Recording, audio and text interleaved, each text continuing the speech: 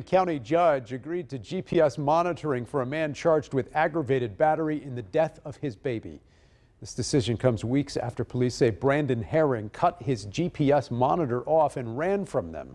Fox 59's Courtney Crown is investigating this tonight. She spoke with the baby's mother after the judge made that ruling. Savannah could not believe Judge Shatrice Flowers' decision, especially after she saw authorities rearrest Herring in October. And that's all I wanted was Jackson to be home for Christmas so I could take pictures with him by the tree, just stuff like that. And I won't get to do that, but he gets to be home for Christmas with his family. Herring is charged with aggravated battery. Police say his 4-month-old son had injuries consistent with being shaken. Judge Flowers agreed to GPS monitoring even though the state objected. Savannah says because he had no prior convictions, the judge granted him another chance, even after he cut the device off in October. Judge Flowers imposed home detention this time. They're making him out to be a victim. This is what they're doing.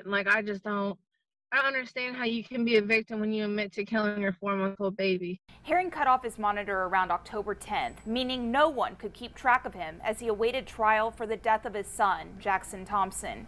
2 weeks later, a tip led the U.S. Marshals to Herring's relative's house where he was hiding out. After some negotiation, they led Herring out in handcuffs. How is he not a flight risk even after he cut off his bracelet and was on the run for 10 days?